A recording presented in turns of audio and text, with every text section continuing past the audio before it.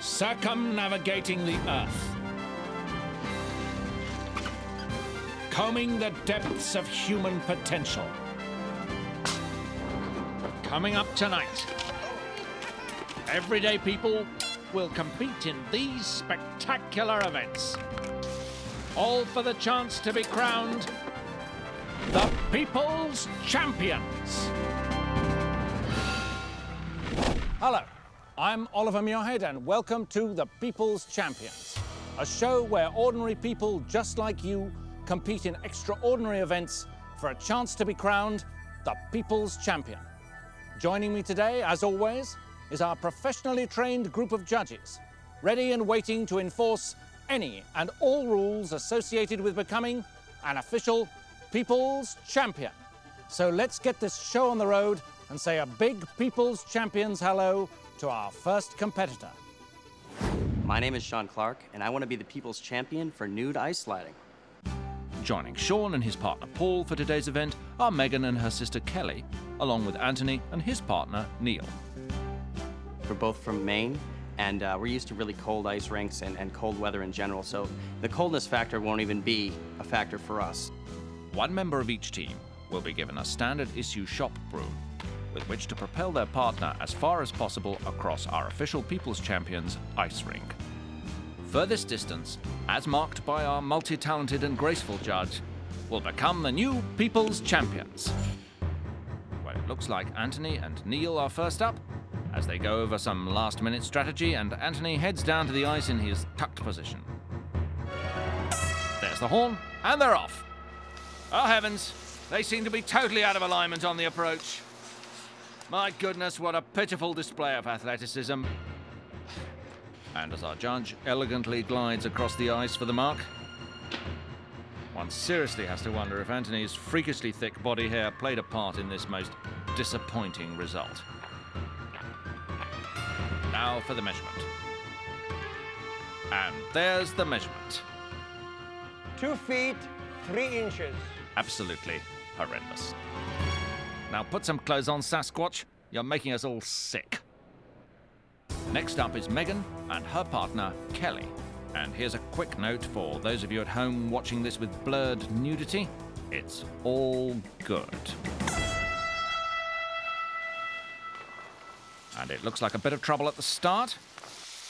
But Megan quickly takes control of the broom and launches Kelly with a burst of energy. My goodness, just look at her slide, like a naked Peggy Fleming, as our judge quickly swoops in for the measurement.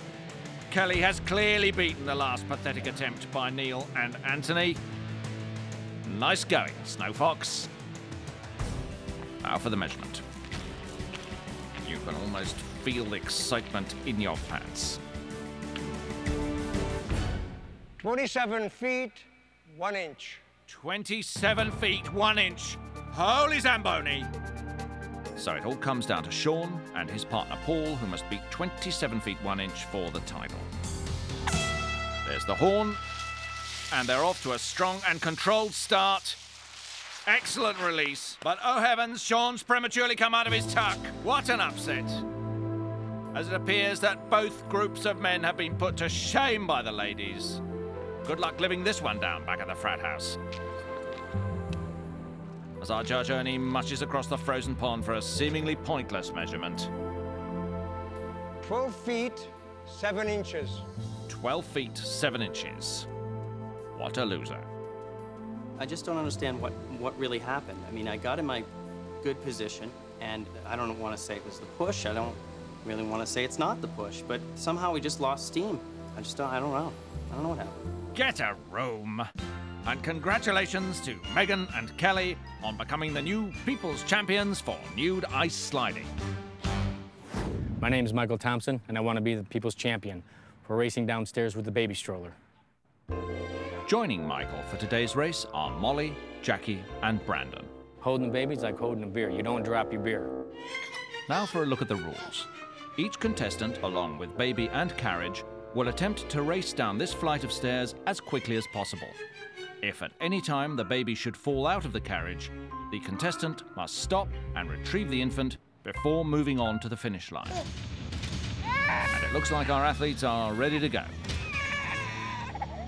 let's just say a quick prayer for a safe race. I am the proud uncle of 4 nieces and 1 nephew. Maybe I did drop one of my nieces one time, but it was a long time ago, you know. Well, Brandon, here's hoping your baby dropping days are a thing of the past. And there's the horn as Molly makes a fast break. Baby down. And yet another infant sucks concrete. So Michael takes the opportunity to sprint ahead. But he's lost his child and the lead. How devastating. There's Brandon and there's baby as Molly makes her move. Oh, a double drop. So it's Brandon slamming his child back into the carriage and dashing towards the finish line with the rest of the field tight on his heels.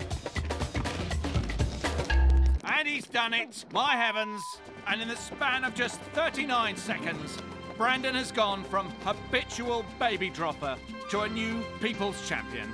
Simply remarkable. From the very beginning, I set my pace. It was a little rocky.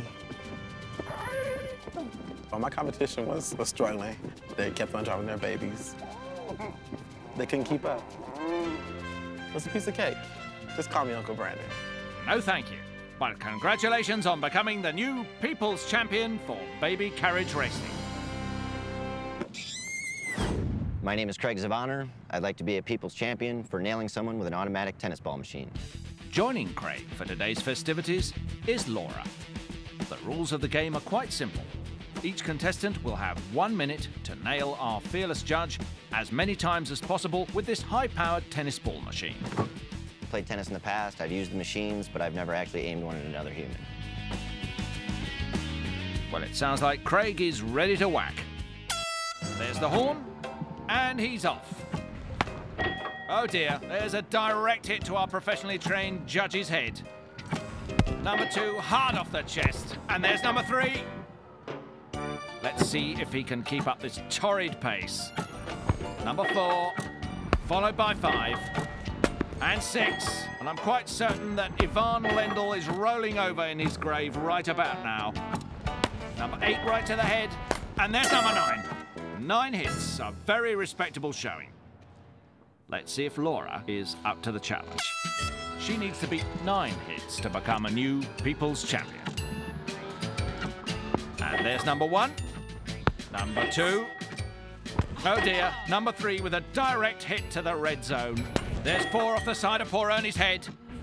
And number 5 as Laura continues to hammer away at our helpless judge. That one may hurt. As well as that one. Oh, and that one. My heavens. There's number 9. She's tied, Greg. And there's number 10. Laura is our new people's champion, but she's not done yet, as our judge carries on like the true professional he is. Oh, thank goodness for the horn, and it looks like that last hit will count, which brings Laura's total to 13. A splendid showing. I felt good. I felt like I had some really good hits right in the beginning. I had a rhythm going. I wasn't sure of the count until the end, but I had a pretty good feeling. I was comfortable there. Glad to have won. Bottom line. Congratulations to Laura McCreary on becoming the new people's champion for nailing our judge with an automatic tennis ball machine. Here's a peek at what's coming up next. She seems to be taking her own sweet time. Oh my. I have to hear what you're saying to your girlfriend. There's the toss. We'll be right back.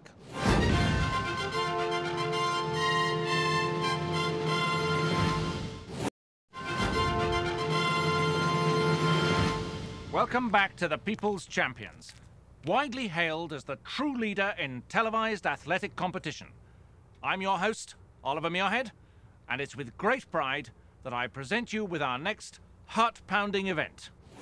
My name is Elle Sierra, and I want to be the People's Champion for chucking a cell phone.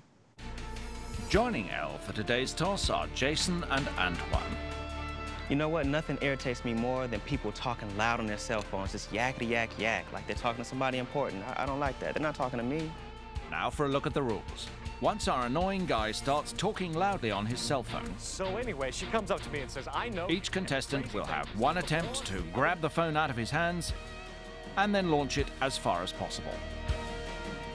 Well, it looks like Elle is first up. Hey, buddy, what's going on, huh? And there's the annoyance. Pull up to this French booster. She looks good, and My goodness, she looks jolly angry. At the front a couple of bucks. He doesn't give me the table that I want. Nothing happens. God damn it, will you shut the up? Oh dear. I don't have to hear what you're saying to your friends. There's the toss. And a very weak one at that, as our young judge sprints towards the phone like a fruit weasel down a trouser leg. Elle won't be too pleased with her effort. And while Ernie and his trusty measuring wheel move in for the mark, remember, it's not where the cell phone hits, but rather where it stops its slide. 55 feet, 6 inches. 55 feet, 6 inches. What a missed opportunity. Next up is Jason. And there's the phone. Hey, buddy, what's going on? How's the new car running? My heavens, he seems a bit peeved at our annoying guy. Oh, really? Is that great or what? No, it's a really It's nice on. Shut the up! As Jason unleashes a very strong throw, but minimal slidage. Oh dear, he seems a bit miffed at himself. As our judge Ernie slowly pushes his tool along the ground for the all-important measurement. 121 feet, 8 inches. 121 feet, 8 inches. Jason's our leader, but for how long? Next up is Antoine. So how are you doing? Enough about me, anyway. Yeah, As our annoying guy starts his conversation. Anyway, I've been trying to work on it, but, I think we could be in for some fireworks here. It's one of those things where either you come back forward... Hey, man, shut up, man. I should bust you in your mouth. Oh, dear. And he gets off a massive heave. Holy free weekend and evening minutes, can you hear me now? I haven't seen a toss like that since Strasbourg in '59. Unbelievable. 255 feet, 9 inches. 255 feet, 9 inches. Aye, puppy. I got it all, man. Look, you see this? Me and him, people's champion right here. You see this? I knew it. Well, good for you, Antoine. And congratulations on becoming the new People's Champion for tossing a cell phone. My name is Joe Hernandez-Kolsky, and I want to be the People's Champion for putting on a superhero's outfit in a phone booth. Joining Joe for today's competition is Heather. Each contestant will receive a briefcase containing a superhero's outfit. When the horn sounds, they must enter the phone booth and change into the outfit as quickly as possible. The contestant exiting the booth, fully dressed, in the fastest time, will be crowned the new People's Champion. I'm a teacher, and I believe that what I'm doing is kind of like a superhero. They kind of look up to me like that, and I think that today is going to be a chance for me to prove to them that I really am. Well, it looks like Joe is ready to go. There's the horn, and he's off to the phone booth. And I think you can only imagine what must be going through the minds of Joe's students back at Benjamin Harrison Middle School right about now. As he quickly wriggles out of his shirt, straight for the pants. Let's hope he stops at the boxers. He seems to be moving along quite nicely. And now for this spandex codpiece, followed by the cape. All that remains now is the protective hood, followed by the gloves, and there's the trademark Thunderbolts. Excellent pacing. And he's out of the door, but something's not right. The bolts are down. I repeat, the bolts are down. Finally, there's the horn, and a very respectable time of 48 seconds. Nice going, Joe. And now for Heather. As she dashes to the phone booth with only two things in mind: get out of those clothes and get into the superhero outfit. She seems to be taking her own sweet time. Oh my, it seems that our field cam might be a bit gratuitous here. An obvious oversight by our technical crew, who usually keep a close eye out for gaffes like that. As she slides out of her top, and our judge goes in for a closer look, obviously making sure no rules have been broken here. If Heather has any hope of becoming a people's champion, she must speed up the pace.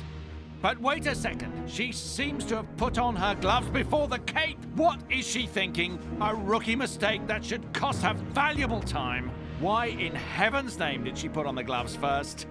48 seconds is the time to beat. As she exits the booth, and it's exactly as I'd feared. 52 seconds, not good enough. But it certainly was fun watching Heather try. It was just really intense. It was quick. The secret is putting the cape on before you put the gloves on. That definitely helped a lot.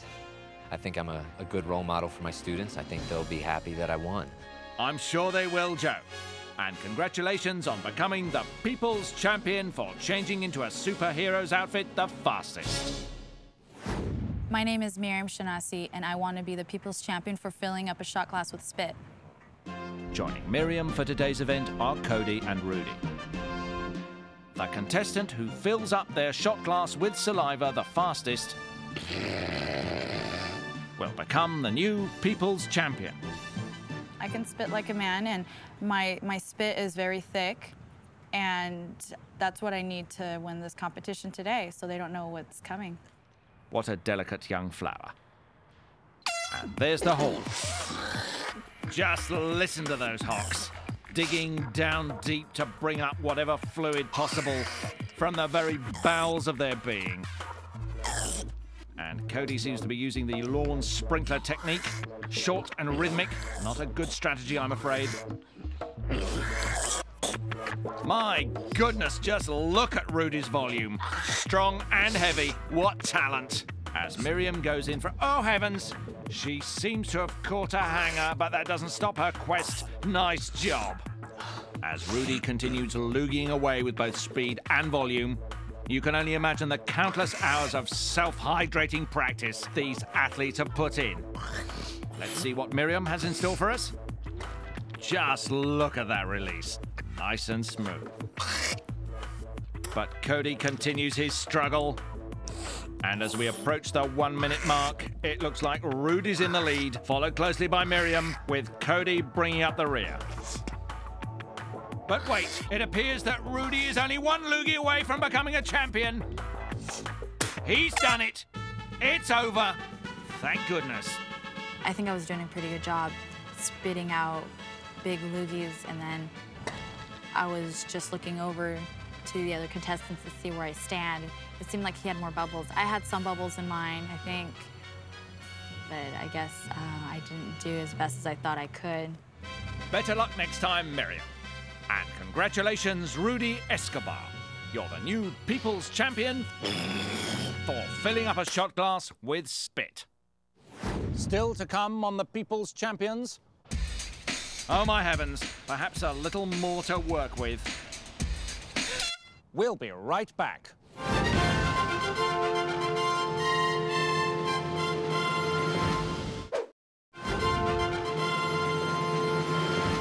And now it's time for this week's viewer's submission. How much would you like to punch this face? Or this? Or what about this? Well, apparently none of them are as punchable as this face, which we've selected as the People's Champion for this week's viewer's submission. So congratulations, Brett DeLuca. You're an official People's Champion.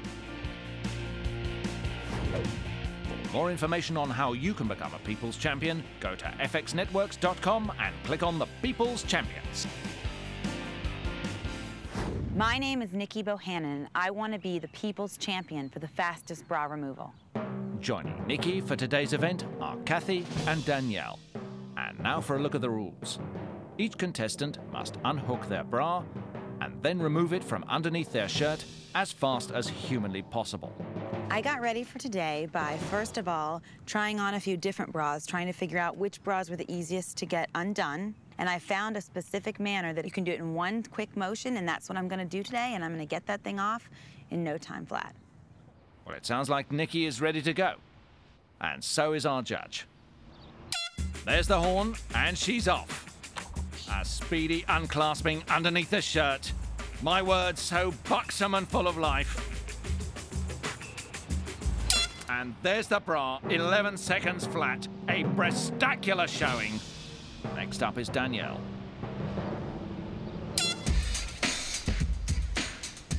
And she's having a bit of trouble with that latch.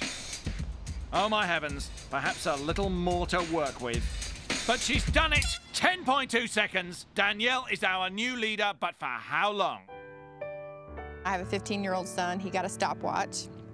And I practiced over and over and over, which was the best removal method. Was it out under the back? Was it through the left arm, through the right arm? You know, and he timed me. Now, that's what I call dedication. And she's off, not even bothering to go underneath the shirt. What a daring move. She's doing quite well. And there's the bra. 7.2 seconds. She's done it. Kathy's our new champion. I made a last-minute decision to not go under my shirt. I decided I could successfully do it from the outside and save myself a few seconds, and I think in the end, that's what made me prevail. Congratulations, Kathy Hatfield. You're the new People's Champion for the fastest bra removal. We'll be right back.